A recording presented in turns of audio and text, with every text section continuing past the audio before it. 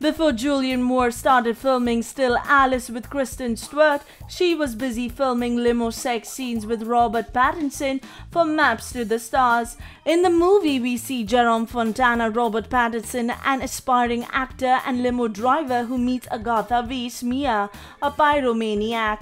At one point, we see Rob on top of Mia in a hot and heavy hookup. However, Rob gets even more intense and sexual with Julianne Moore. Julianne plays Havana Sigrand, a super sexy actress who wants to remake a movie her now deceased mother starred in. The two have a wild, quick make-out session in the backseat of a limo, and Rob is seen sweating by the end of it. Julianne then moves out of the car and cleans herself with a cloth. Well, the scene was indeed too hot to handle. Check this out and tell us what you think about this, and don't forget to subscribe.